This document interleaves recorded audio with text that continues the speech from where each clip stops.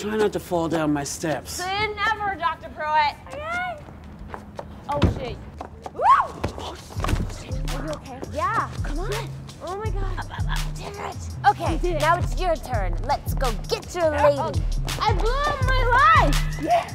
I'm a master. Just give me on a very master. Rapper work the green just like the masters. The new slave talking You like said if she was here that it was fate.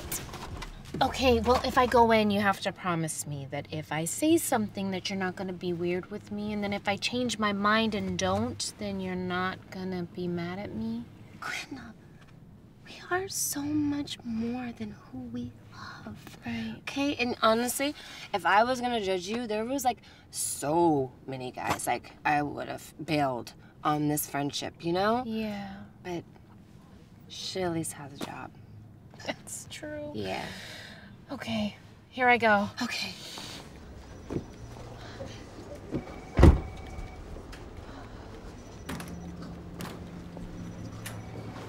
Isabela. Hi, I was just, wow. I like your place. I should have come by sooner. Are you okay?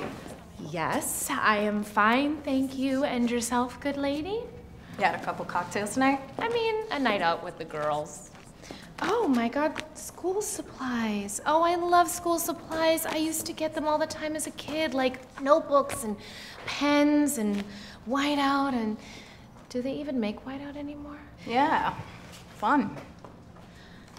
Well, I just wanted to come by and say I was sorry for being rude before. It's fine. You're busy.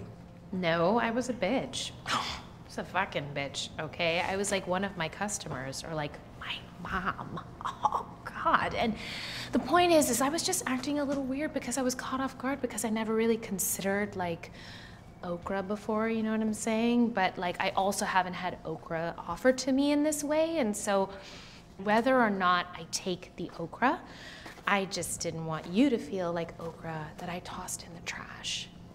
I never offered you any okra. Well, yeah, that's because I never gave you the chance.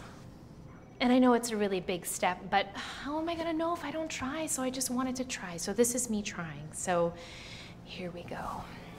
Isabela, will you go on a date with me?